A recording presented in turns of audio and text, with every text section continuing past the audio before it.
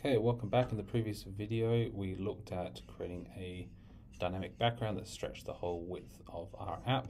We're now going to play a little bit with some buttons and formatting of buttons, which might become useful to you as you start to design your own applications. So you looked at buttons previously, so you know the basic structure. We know that we need to have an action, and then for that we can have a closure.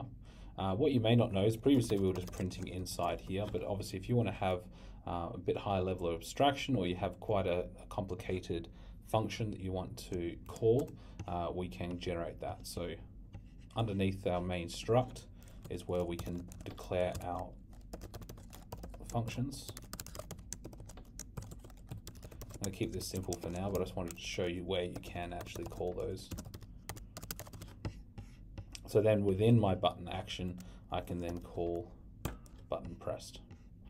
Okay, so that's my action. I then need to have what my button actually looks like. So previously we were using text, but we can, in a similar way, use images. So then I just need to use an image.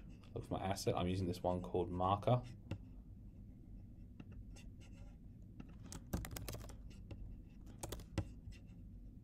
So we can see we now have a button which is in place of an image.